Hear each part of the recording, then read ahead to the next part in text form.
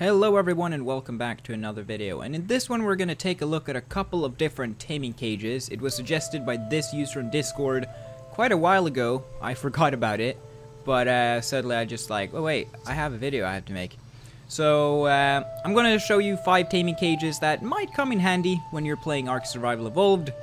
But before we get into that, please subscribe to the channel and like the video. It helps me out a lot, and it is completely free. And worst case, you can just unsubscribe later. So, anyways, let's get into this. And a final thing, I'm making most of these cages out of stone, but you can use whatever material that you see best fit.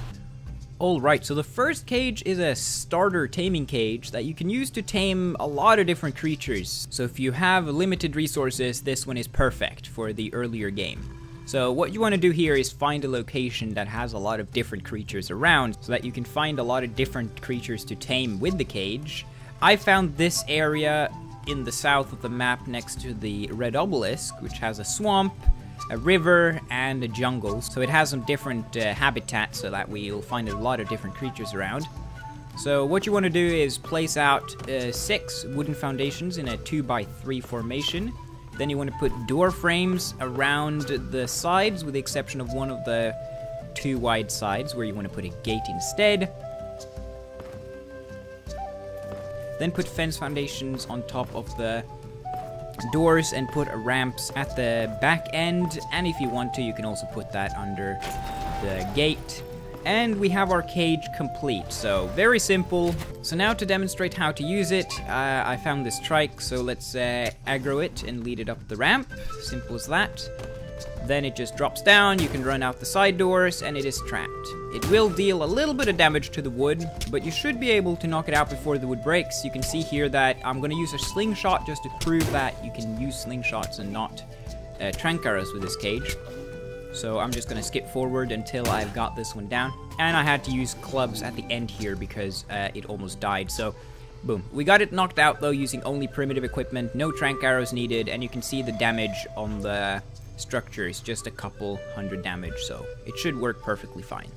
You can also use it to trap raptors. Same concept. Just lead them in. They won't be able to destroy the cage either. So that's perfect.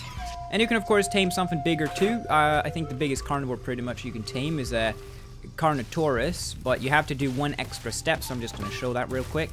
So just lead the Carno in the cage like I'm doing here, but you need to put railings on top of the ramps because they can walk over 1 wall tile high structures. So to make sure it doesn't escape, just put some railings there, and boom, you got him trapped. You can knock him out safely, and yeah, so this cage works pretty well.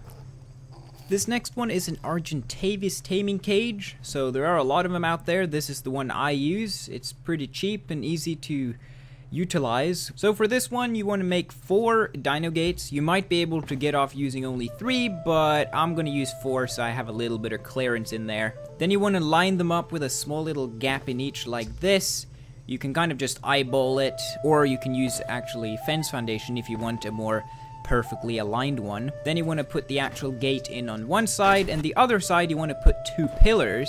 That way your Pteranodon can fly through the top while the Argentavis cannot. So then we gotta lead an Argentavis into the cage, and when we got him inside, you can see that if we land the Pteranodon in front, it stays aggroed on the Pteranodon, so you can easily go around the back and close the door without worrying about it flying out, because as you can see, it just stays on the Pteranodon. As simple as that. And then of course, after you've closed the gate, you can just knock it out like any other creature. Simple as that one. You can also use it on griffins, but again, I demonstrated with this RG. The next taming cage is a very small one and cheap to build that I've used several times in my creature videos, if you've seen those. And it's a very simple 1 foundation down, door frames on all sides, railings on top of the door frames so that no dinos can walk through them, and also a ramp leading up one end. Simple as that. It is very cheap. You can build it wherever you find the creatures, and it's very useful for those moments where you find a terror bird, a baryonyx, or a raptor, or something very far away from your base, and you just want to get something cheap down to tame it, and this one works perfectly for that. So I'm going to demonstrate on these raptors by just leading them into the cage. You can lead multiple ones in, as you can see, and then you can proceed to knock them out when you got them trapped there. Then you have the large carnivore taming cage, the ones that don't fit through a dino gate, that is, and it is very simple. So basically wherever you find your big carnivore, you can put down a dino gate and 2 more gates roughly 45 degrees off of the first one, so you should have something that looks like this. Then proceed to put a large bear trap in the middle of it, and then you want to lead your big carnivore into this one. When you lead it in, it will get trapped on the bear trap for a few seconds so that you can go around and put a 4th gate in, blocking it in there. It'll be stuck and you can proceed to knock them out.